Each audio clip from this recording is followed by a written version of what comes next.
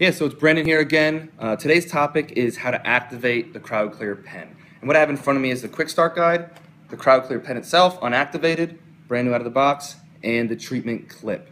So the first step on how to activate CryoClear, well, number one, this is only a single activation knob, right? So once you turn it, one 360-degree turn, it's activated and you never have to touch that knob again.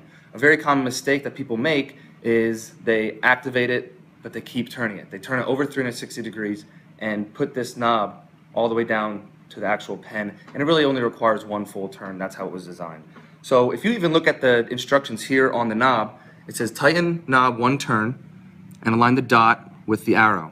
So when you get the pen new, these two things are already going to be aligned. So what you have to do is simply turn this knob one full rotation, align the dot and the arrow the best you can, and now it's activated and it's ready to use. The most important guideline when you're treating now is to have the pen perpendicular to the client's skin, or at 90 degrees, straight up and down, and to use the tip of your thumb to spray. So when you activate, you might want to just give it a spray or two just to hear it and get used to how to press the button. You don't want to use the pad of your thumb because the button might not go all the way into the pen. So what I would recommend you do is start treating family and friends and use this treatment clip to help you to help you understand the optimal distance away from the skin you need to be. I say about the thickness of a credit card, so when you administer the treatment,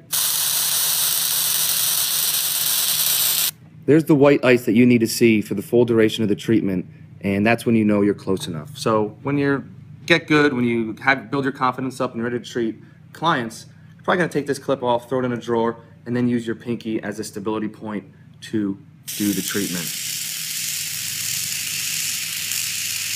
Just like that. So that's how to activate the device. Again, to store it in a cold or cool, dry place. And there'll be more videos to come on how to specifically treat skin tags and hyperpigmentation.